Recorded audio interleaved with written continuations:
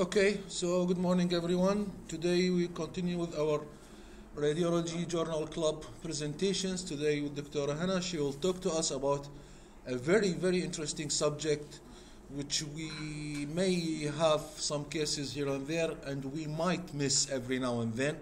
It's the findings in patients with eating disorders, the people with Anorexia nervosa, Bulimia nervosa, I don't know what, binge eating, a lot of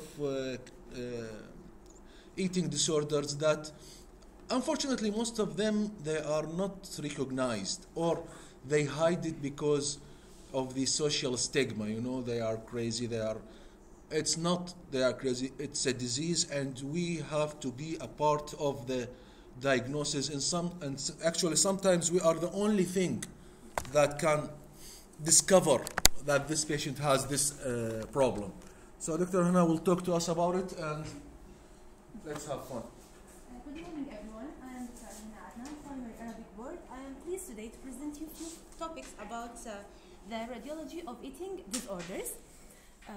First of all, we want to know what is eating disorders. And actually they are a spectrum of disorders. Essentially they are abnormality of body images. It is a spectrum, so it is not just only one disease. And it is, as Dr. Ahmed said, it's a challenging topic because most of the cases are easily missed and they have high morbidity if they have delayed diagnosis.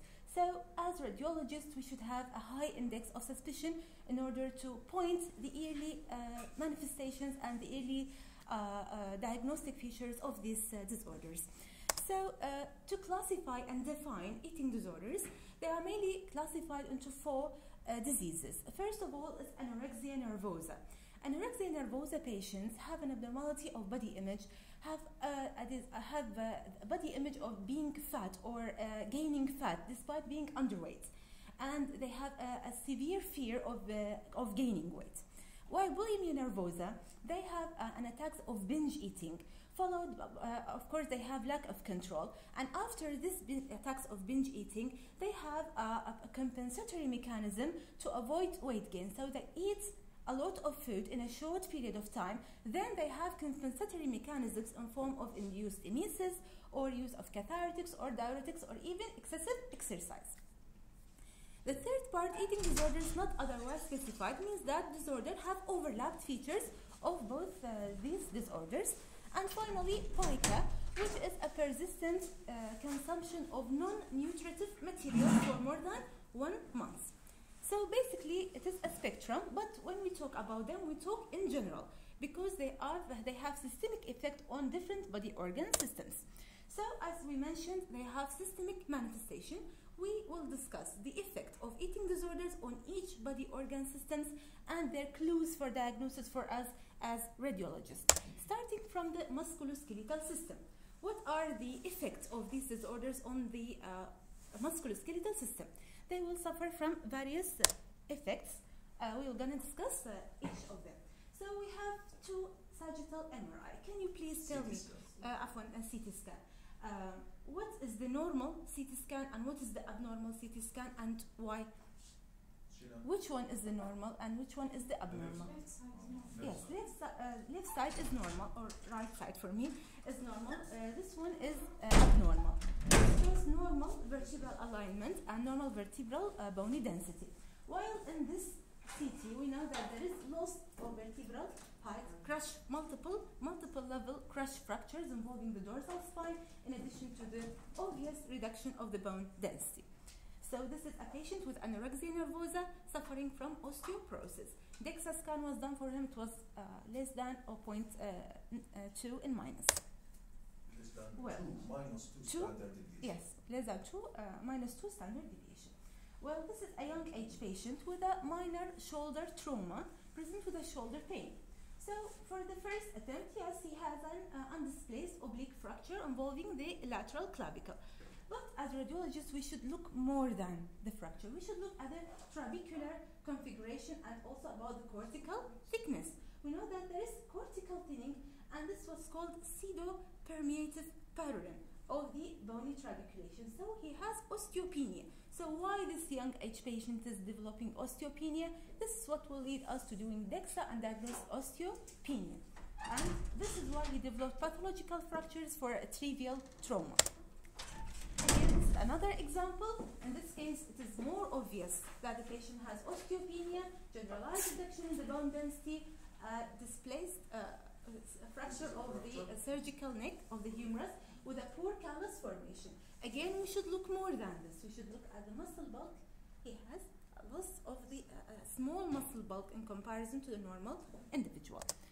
Further fractures of pathological part because insufficiency fracture involving distal fibula, and this again involving the lower dorsal spine, crush fracture with a generalized reduction in bone density. Yes, these patients, as I mentioned, they have compensatory mechanism. They eat and regret and try to compensate for eating by what? Some do vomiting, some by diuretic or cathartic, some do excessive exercise. These excessive exercise and weight bearing, and for example, in this patient presented with severe lower backache. Plain pelvic X-ray was normal. There is no any obvious abnormality involving the pelvic girdle.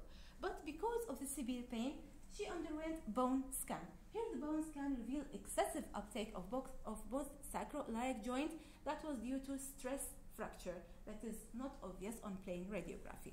You know what's this sign called?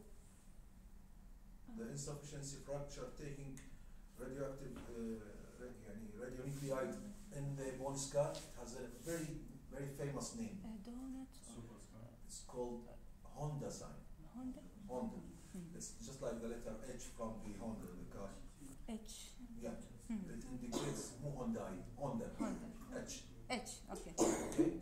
اللي هو it's a sign for insufficiency fracture that are detected by bone scan.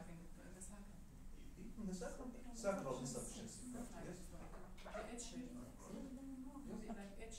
This one. This is the Honda sign. Okay. Continue. Please. Thank you. Some patients, of course, with the excessive exercise, we're gonna have fractures and refractures of the pelvic girdle.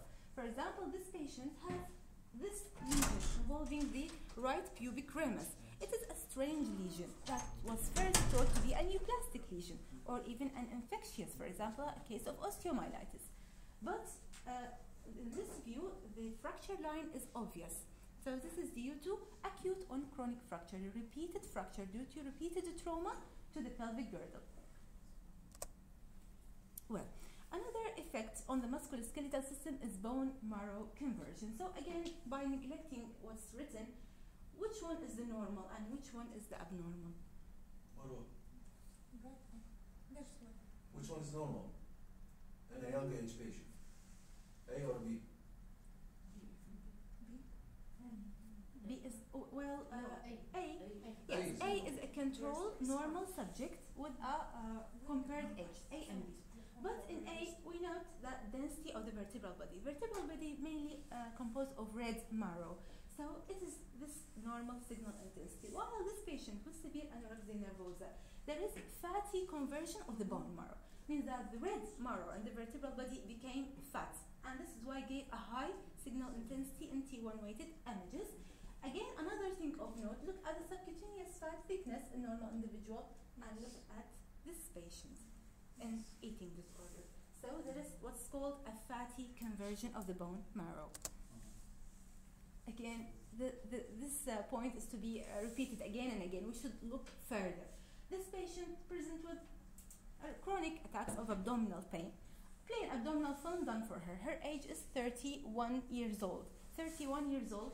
Okay, there is nothing conclusive as a bowel pattern or anything else, but they noted that she has unfused sacral iliac apophysis. She's 31 years old. It's too late for her. So she has what? She has delayed bone maturity. So delayed bone maturity together with this vague recurrent attacks of abdominal pain led to the diagnosis of the hidden eating disorder. Usually at which age this apophysis is fused? About 17 to 18 years old. She's 30. 31 and years still old. not fused. So why? Because she has eating disorder. Yes. Of course, they have psychiatric disorders, so they don't claim themselves. They don't say I have induced vomiting or I have fear of gaining weight. Well, the second body organ system is the gastrointestinal system. Again, multiple changes and that we should be aware of. Which one is the normal regarding the parotid gland? يلا بوزاني. Parotid high normal or high normal? A or B? Sorry? Maybe B abnormal, yes? Or normal? Normal or Yes. normal? Yes, B is the normal. B is the normal. B is the normal. B is the normal. This is the normal signal intensity of the parotid gland. In A, patient with bulimia nervosa. Repeated vomiting means repeated stimulation. Acidity in the mouth will cause a repeated and chronic salivary gland stimulation. This will result in hypertrophy and increased signal intensity of the parotid glands. Yani, he's losing weight. Just a second. If you can go back. Yes. He's losing weight. So the fat in the gland is also absorbed by the body. Yes. He's so thin that his body absorbs even the fat in the parotid gland. When there's no fat, the gland will be dense, will show increased density. And for some vasomotor stimulation and the vagal and something like things like that, it will become edematous. So it will become hypertrophied. هو كل البادي atrophied. بس البارotid تصير hypertrophied. بس دكتور المصل bulk يعني بالأي أحسن. It doesn't matter. And different patients. These are two different Not the same patients. This is the abnormal. No, not the same patient. No, It's two not the different same. conditions. يعني two different, just for Just to comparison. compare the This parotid is gland. abnormal appearance, dense parotid gland, hypertrophied, while this normal parotid gland containing fat. Yes. Which diagnosis do you suspect?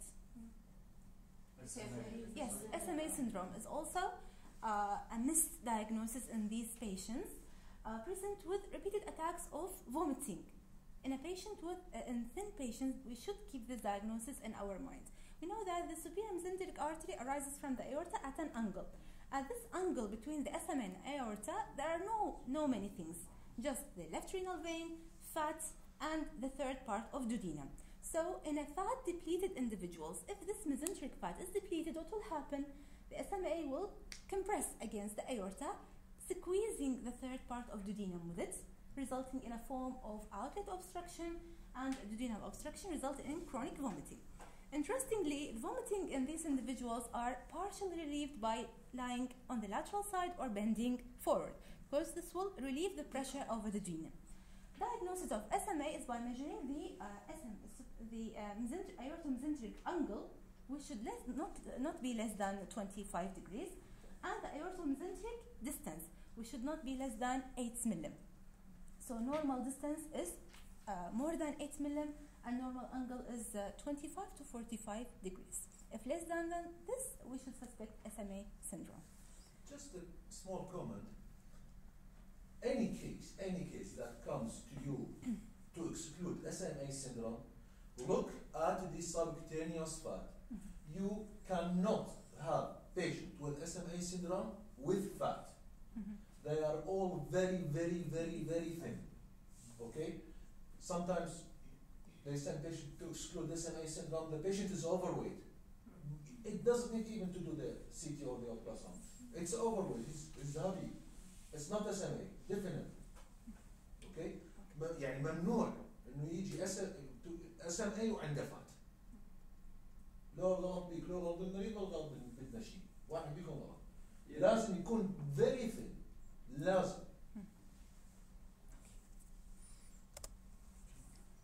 Another abnormality in patients with binge eating. This patient had ate 4 packs of semi-cooked pasta, so he had got acute gastric dilatation, this huge gastric dilatation filled with undigested material, and he has also focal gastric wall pressure necrosis that was found during surgery. Effect on the colon.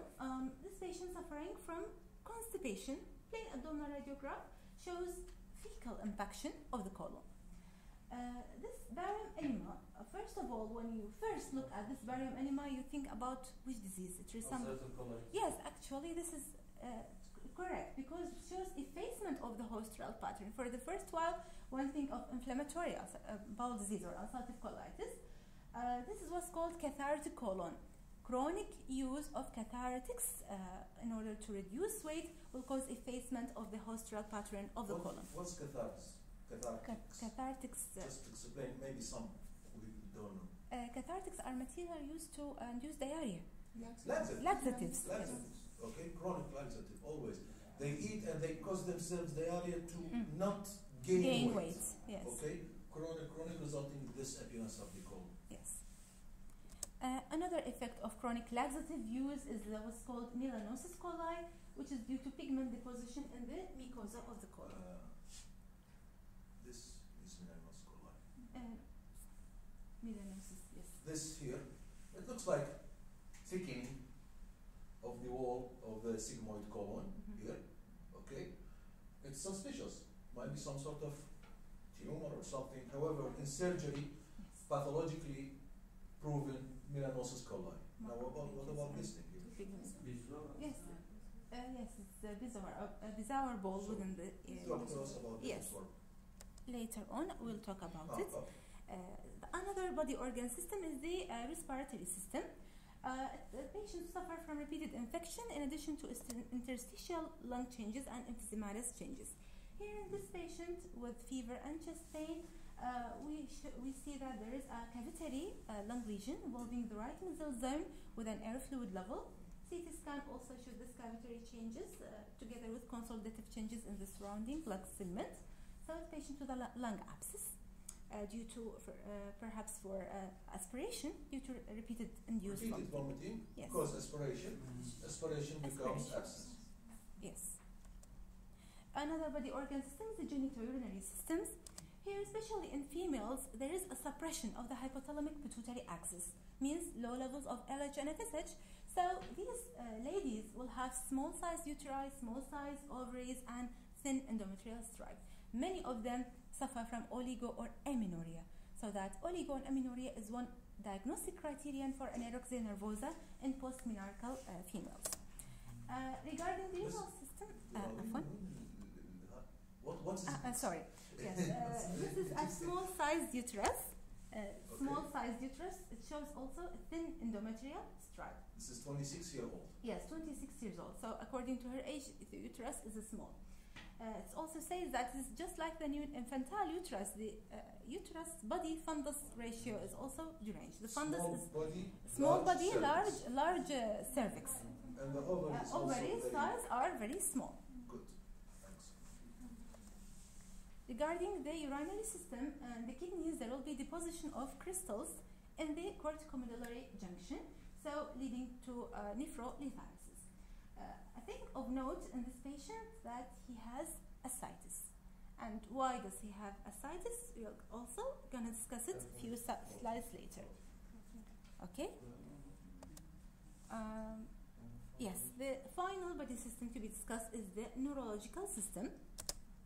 Here, as we mentioned, there is a fat depletion. In the head, we have three areas to look for fat signal intensity. First, the subcutaneous fat. This is white arrow. The black arrow is the calvarial fat intensity. And the third area is the orbital fat. So A is a normal individual. We put this picture for comparison. Three areas of fat signal intensity: subcutaneous, calvarial, and orbital fat. In this patient, there is fat depletion. So there will be loss of fat signal intensity in one of these areas in sequence. So, for example, a patient with moderate anorexia nervosa, he has loss of signal intensity of the subcutaneous and calvarial fat, but preserved orbital fat signal intensity. You can compare these two images. He has loss of subcutaneous and calvarial fat. While this patient with severe anorexia nervosa, even orbital fat signal intensity is lost. So this is the last area to be involved. Also, these patients with eating disorder, especially anorexia, will have generalized reduction in their brain volume. Which one is normal? High normal? B, yes, B is normal. While A presents prominent gyroid, prominent Sylvian fissure, and prominent ventricular system. Yes. There are some manifestations manifestations of eating disorders that are not benign, that are due to poor management and incorrect treatment. These patients are malnourished and they may be dehydrated. So when a dehydrated patient with eating disorder is improperly corrected with large amounts of fluids, this is what will happen. What's called central pontine myelinolysis.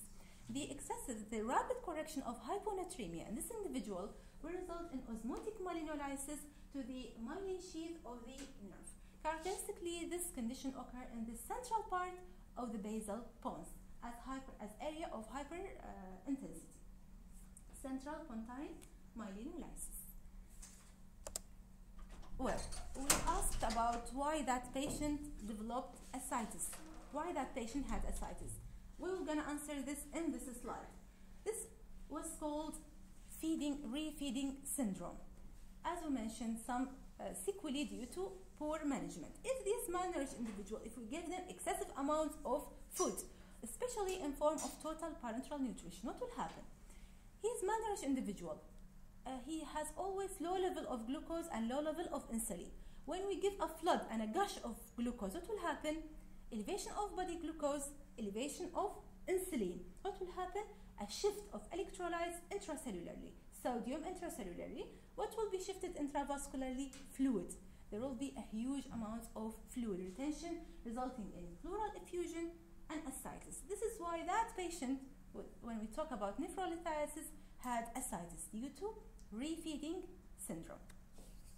And you can see ascites Yes. and bilateral pleural effusion. Ascites and bilateral All the same pleural effusion. Yes, and this is bilateral pleural effusion. We have a case. Can you spot, please, 3 abnormalities in this chest X-ray, if any abnormalities are noted? يلا جيدوا فوق لا حتى بدا أصل شيرين قولي له واحد شاكو بس اعطينا واحد decrease bone density شو تقولي صح ولا غلط؟ Yes, correct. Yes. This is one. Right clavicular fracture. Right clavicular fracture. سارة. شغال. expanded lungs, I think. Expanded lungs. Yes. Overinflated lungs. هاي اثنين. Yes. بعد. So. Oh, really? Expanded. اسمه fracture. Yes. Okay. قالوا fracture expanded. زين. بعد. اعطينا الثالث. Yes, the third one, as we mentioned, look at the subcutaneous fat. He's a skin and bone. Yeah. And even look at his hands, so thin.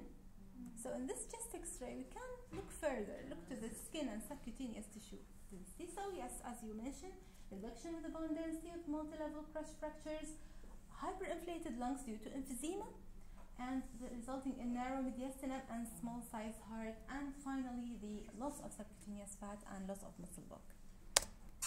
Well, who is this character and how is she related to our topic? What's her name? Anna. Huh? Anna. Yes, Rapunzel. رابنزل. ما عنده بنات. ما يعرف. يعني انا شخصيا شايف الكرتون مالته في السبع مرات. Entangled. رابنزل. Eh, entangled. Yes, this was called Rapunzel syndrome. You know, we have different images, different patients. Just want to discuss about Rapunzel syndrome. Rapunzel is a rare syndrome occur in patients with psychiatric disorders, especially trichotillomania or trichophagia. These patients pulling their hair and eating it. We know that the hair is undigestible matter, so the hair fibers get entangled together forming balls of Bezoars. These balls occur in the stomach and further may migrate to the intestine, resulting in intestinal obstruction.